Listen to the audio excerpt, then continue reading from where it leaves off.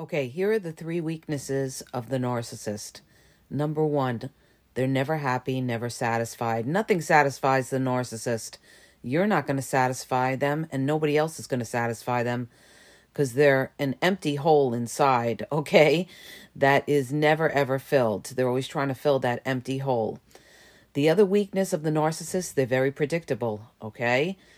A lot of them follow the same patterns of behavior with the gaslighting, flipping the blame, word salad, all of that, okay? Triangulation. They all use similar tactics. It's all similar tactics of manipulation. And if you know narcissism, you're going to be able to spot it, okay? So that's one of their weaknesses. Another weakness of the narcissist is their body language gives them up. Somebody made this comment, and it's so true, you guys. And especially when you're dealing with a covert narcissist. If you know covert narcissists, and you really know what a covert narcissist is, you are going to be able to spot them. It's not that hard. You just have to know what a covert narcissist is and, how they act in certain situations, how they roll their eyes, their fake phony smirk,